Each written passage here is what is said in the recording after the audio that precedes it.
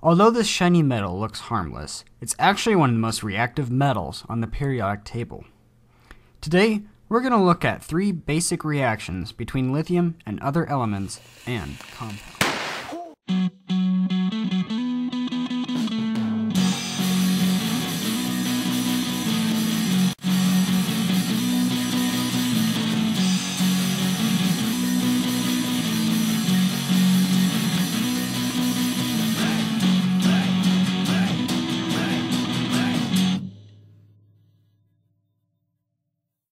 Warning: the following experiments involve highly reactive lithium metal, fire, and toxic gases. If performed, please use a fume hood or go outside and proceed with extreme caution. Lithium metal is a very soft, silvery white metal, and is the first of the alkaline metals. Its valence shell of electrons has only 1 electron, making it very reactive. Lithium has many uses, its greatest being in batteries.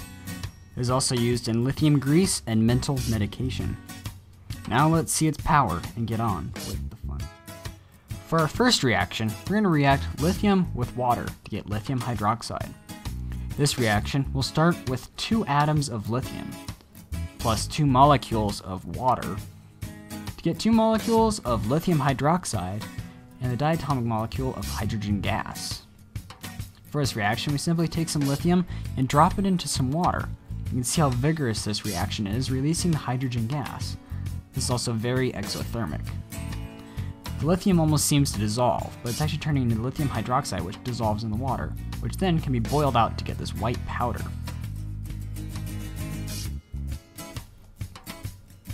Okay, now we're going to take lithium and make lithium oxide. Alright, this reaction will use 4 atoms of lithium plus the diatomic molecule of oxygen to get 2 molecules of lithium oxide and a lot of heat. For this reaction, we simply take some lithium and light it on fire using a torch. You can see how exothermic this is. It burns white hot. And the smoke coming off is the lithium oxide. Now the camera doesn't do the justice. This is incredibly bright. It's lighting up my entire lab. I can't even look at it. Now as it begins to cool down, you can see the white crystals of lithium oxide that are left behind. Now that was cool and all, but let's try it in an enriched oxygen environment. This time, we're going to start by heating up the lithium as before, and then placing a jar of about 50% oxygen over it. You can see how quickly the lithium lights up.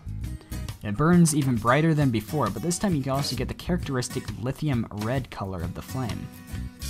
And the smoke, of course, again, is the lithium oxide.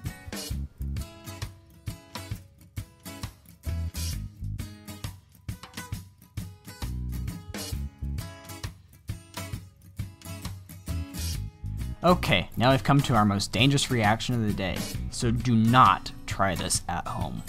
For this reaction, we're going to need 2 atoms of lithium plus 2 molecules of hydrochloric acid to get 2 molecules of lithium chloride plus the diatomic molecule of hydrogen gas.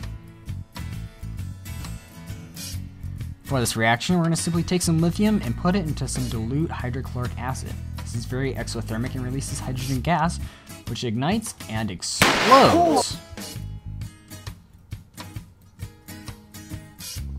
And now you know 3 basic chemical reactions between lithium and other elements and compounds. If you liked this video, maybe you'd like some of our other videos, so check them out, subscribe, like, and comment.